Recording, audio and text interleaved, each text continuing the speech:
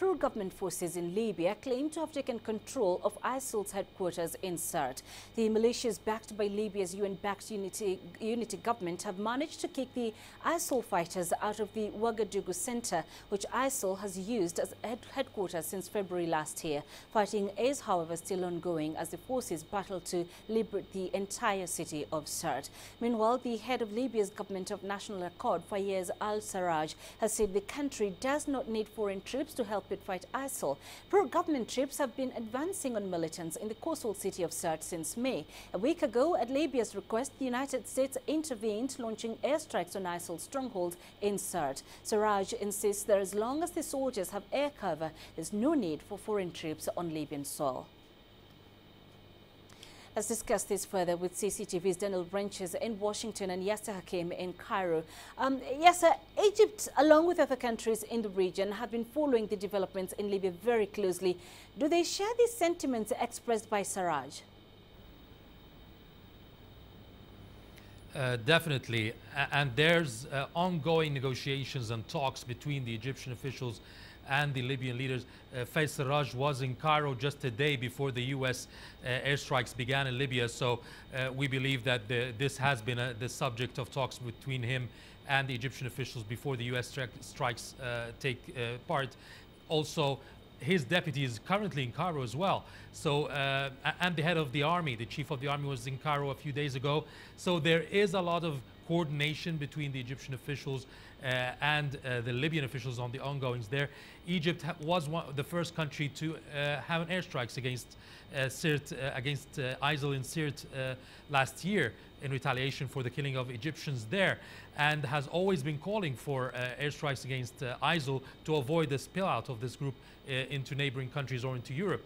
And at this point, it also is very keen on making sure that no foreign troops are going into the country, that the Libyan forces will be there with the help of the foreign intelligence, maybe technical and military training and capabilities.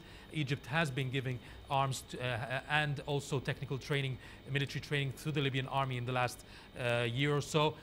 So there is close dealings with the Libyan officials, and I believe they understand what Sarraj has been saying, and they back this point of view. Daniel, the head of Libya's government of national accord says as long as the soldiers have air cover, they don't need more foreign troops. So how long is this American air campaign expected to last?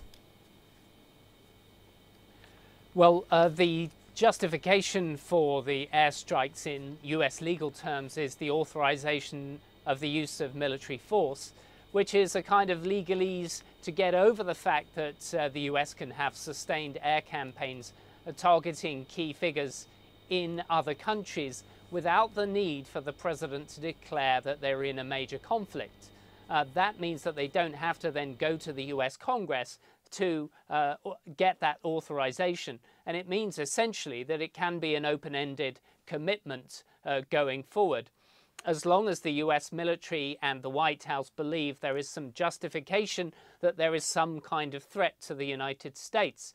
That being said, the Libya situation has its own internal dynamics. I think one of the big dependent factors from the United States point of view is how well this unity government is able to coalesce and how effective the Libyan military is going forward as to how much support they'll need going forward. Right. Yes, sir. In spite of the position taken by the unity government leader, there are already indications of a significant foreign military presence in Libya. So can we attribute the success we've witnessed there to the presence of these foreign troops in Libya? Now, it's always been a kind of a secret issue about the foreign troops, not declared publicly in many cases. We've known that there were British and French troops, and that was clear when ISIL troops were going into the oil refineries in the south and southeast of Sirte. And that's when we've seen the presence of special forces from the UK to help the Libyan army or to stop the ISIL militants from taking over oil refineries, main oil refineries in Libya. But at this point, this is a worry to many countries, the fear of having foreign troops on the ground can be a catalyst for division, because every foreign troops can come with their own agendas, and this can cause a division within the Libyans themselves. And also the GNA would lose its public backing there, because foreign troops, the presence of foreign troops will cause anger within the public, and the fear that this could be a new force taking over the country after getting ISIL out. So it's a very sensitive issue, and I think that's what Sarraj is trying to avoid, to keep foreign troops out, even as public opinion, to avoid what's happening in Iraq and in Syria. And much of it is blamed by the nationals here as a result of direct foreign troops coming into this region. And I think Libya doesn't want a repeat of that. So, Daniel, most observers say ISIL is just one of the many problems facing Libya. There's still a dozen more factions fighting for control of the country. So what's America's strategy after the defeat of ISIL, or is that their only concern? Well, I think it depends on what those factions are. As we all know, there have been troops on the ground and indeed intelligence assets from the United States working covertly to try to work out this complex mix of different factions and who they can trust, not only militarily but politically moving forward. So I think it would depend, if ISIL was evacuated from Libya, and that's a big if, it would depend on the perception of the intelligence groups as to whether they represented an international threat to Western powers and to the United States in particular, or whether it was part of a sort of domestic civil conflict, as to whether they felt that they still have the legal justification to have military conflict going forward.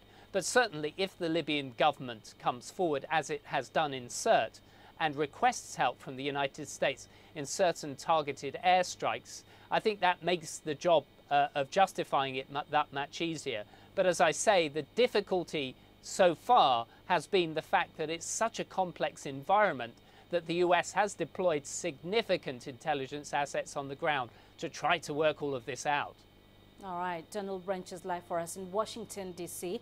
and Yasser Hakim live in Cairo. Thank you, both of you, for joining us.